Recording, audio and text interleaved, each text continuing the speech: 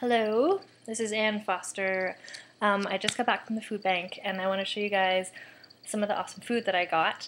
I'm not going to go through all the food because that would take like 45 minutes because it's so much more food than I thought. I was so worried that it would just be a couple cans of Spam and some Kraft Dinner and maybe a thing of tuna. But you want to see how much stuff I got? Can you see? It's so heavy and full. And also this bag too. It's like coming home from the food bank. It was tricky to actually maneuver my bike basket with this much food in it. It's so much food.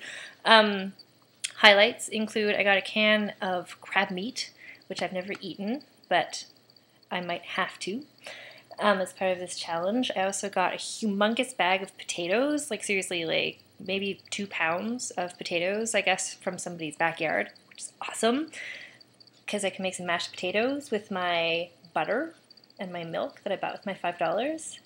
Awesome.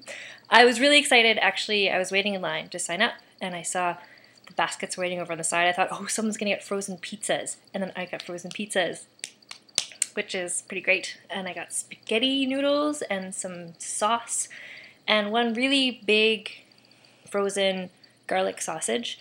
I'm not a big fan of sausage, but I will make it work to the best of my abilities. There's a lot of vegetables and a lot of bread, so I don't need to use the yeast as one of my pantry items, which is awesome, because with all these vegetables and bread, I'm going to need some condiments. Perhaps mustard, perhaps salad dressing. So anyway, that's my update. I'm going to go through the food, maybe take some pictures, but I was really nervous, and now I'm really relieved that this might actually be possible to do. Peace.